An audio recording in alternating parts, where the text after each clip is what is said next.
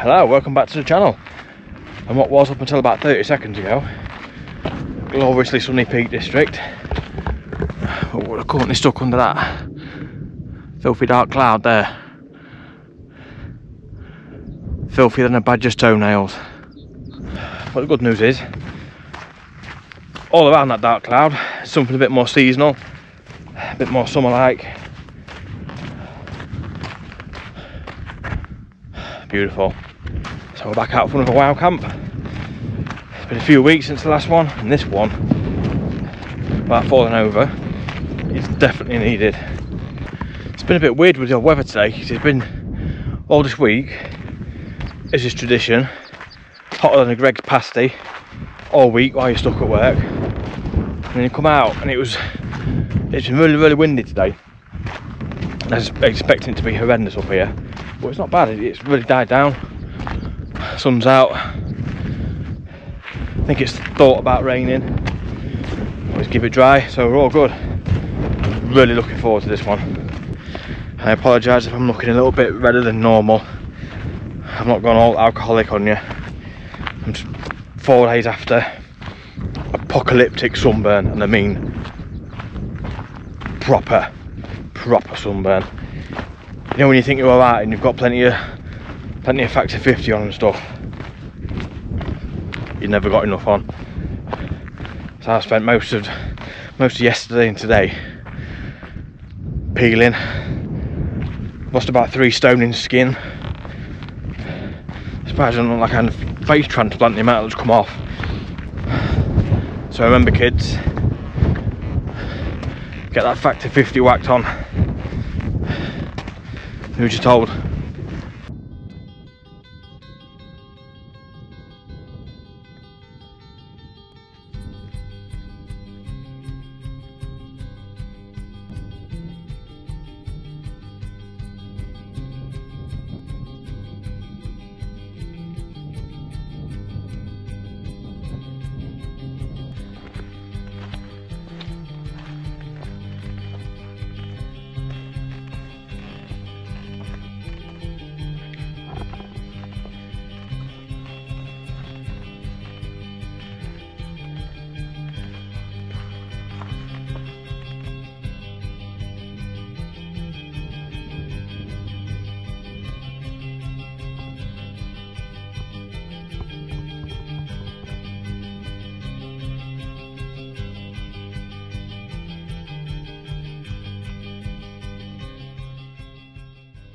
Right, home for the evening. I was going to go to, for those of you that know it, there's Back Tor. You can see the tree pillar poking up above it. I was going to go the other side, but there's somebody down there camping already, so I've seen this spot a few times, so it's a decent alternative.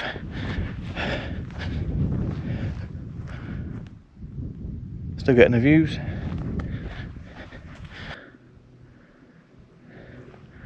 So peaceful. It's really sheltered down here as well.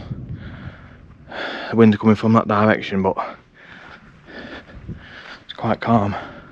Look at these rocks. Makes you wonder what creepy crawlers and gremlins are lurking underneath here. I mean, you can fucking stay there, at least for tonight anyway.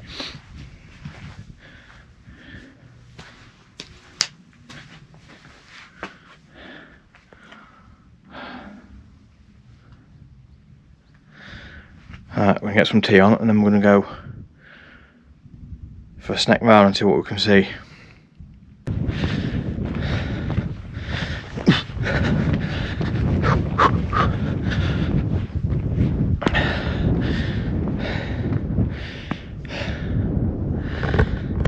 There we go. What a view. This has got to be one of the most underrated. See, even sheep love it, look. Excuse me. This has got to be one of the most underrated places in the Peak District, this. Just full 360.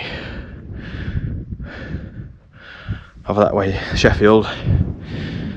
It's looking back towards Castleton, Back Tor, etc. that way. It's a perfect place for a sunset. That's why we're stopping for the night, down there.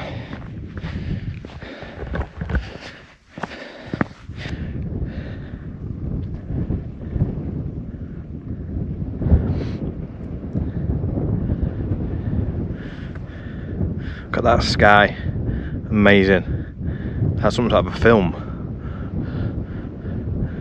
Been chatting to that guy on a push bike down there. He's just been up here, hoping for a sunset.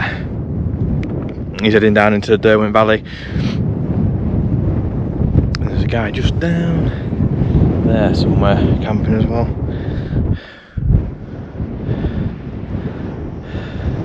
Magical place. I've got Sheffield just over there in the distance there. You can just about make out Manchester on the horizon. One of my favourite things about all these amazing rock formations is some of the carvings that's in it, and I've shown this on one of the previous videos, but it's always worth another look. You can actually pick it up better on the camera than you can to naked eye. Mary, Jack, engaged here. I think it says to be married. Oh no, March. M-A-R-C-H. Can't make that out. And that's 19. Is that weathered? I'm going to say 1913.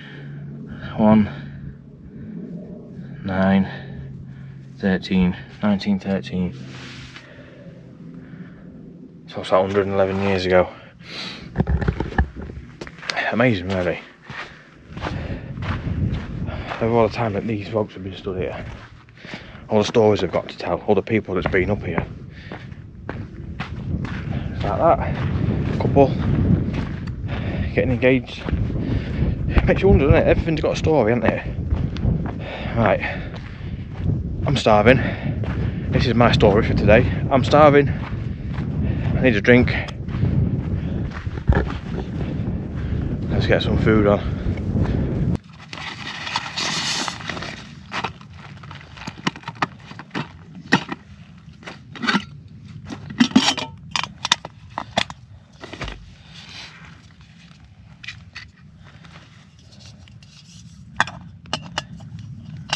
So tonight we've sacked off the usual, ignore my chicken legs, sacked off the usual steak and stuff. I'm going for student's favourite pot noodle. Mini party rings, cost for 5 years old. Mr. Kipling's finest. I've got some other bits and bobs in the bag as well. So we are living the dream under a beautiful but angry sky. This is living. I don't care who you are. This is good for the soul. You need some of this in your life. Perfect. Got to film myself having my tea, haven't I? Just in case you've never seen anybody eating a pot noodle before, with a bright orange spork in June. Intent. And a bob of that.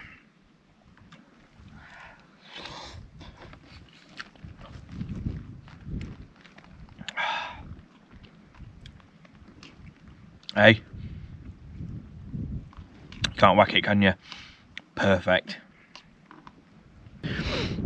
So I've had to come up on the rock, come up on our rock, and that was overcamped down there, look. Just to grab the last bit of sunset. Beautiful, look at that sky. There's our neighbour filming up on a trig point. He's just there. That's the guy that's camping on the other side of Back Tor. Stunning. But it's properly cold now, properly chilly, that wind's freezing.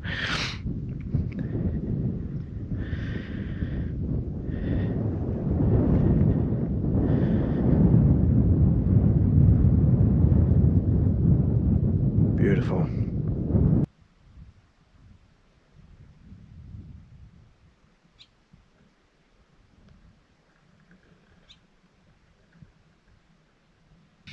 going to break up this side into a little bit. I'm going to watch it's Glass and Brew started tonight, isn't it? So I'm just going to try and find that on your BBC.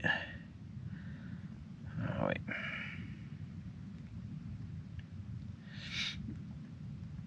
I'll find it. Get away!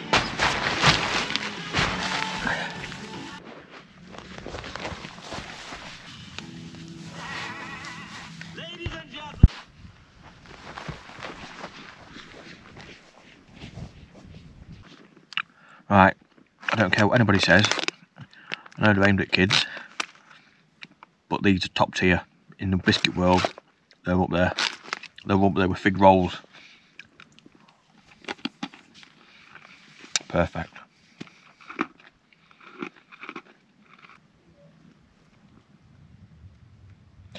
It's so peaceful out here.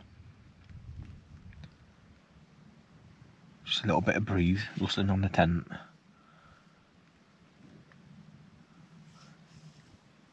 The odd bird. You should bottle this on the NHS and give it to you.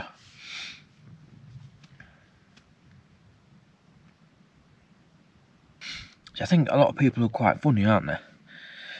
You know, because the whole point, well, one of the whole points of coming wild camping is to get away from it all. And you do get away from it all, but obviously nowadays we've got technology, haven't we? We can have a phone, watch telly, watch a film, listen to music, whatever you want to do. I think there's a few people that kind of frown upon it. It's weird. I don't understand. It's your time, it's your camp. You know? Why should you just sit here and, as amazing as it is, just sit here in silence and, you know, it's odd. It's odd how people's views on things are different. End of the day, it's your camp. It's your time. If you want to stick some telly on, stick some telly on, listen to some music, read a book. Do what you like. Do what you like. It's your camp. That's how I see it. I mean, I sat here now for an hour watching this, watching the sun go down. I'm gonna stick some telly on, listen to some music maybe. I don't know, for half an hour before I go to bed. Do what you like. It's your time. It's your camp. Don't worry about anybody else. Morning. 17 minutes past 5. I don't ever want to get up out of here because it is so comfy.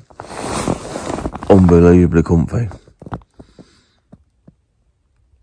Even though my sleeping bag's under 180 in the middle of the night and I've got the hoodie bit up top. Oh. It's mad really because every time I come out for a camp, I'm keeping it better, or at least as good as I do when I'm at home. It's mad. It's not exactly the most comfiest place in the world, but I think I've got my sleep system absolutely bang on. What a still morning this is. Hardly a breath of wind. And just nature's alarm clock. I think there's a curlew over there somewhere. There was a grouse out here shouting about a minute ago.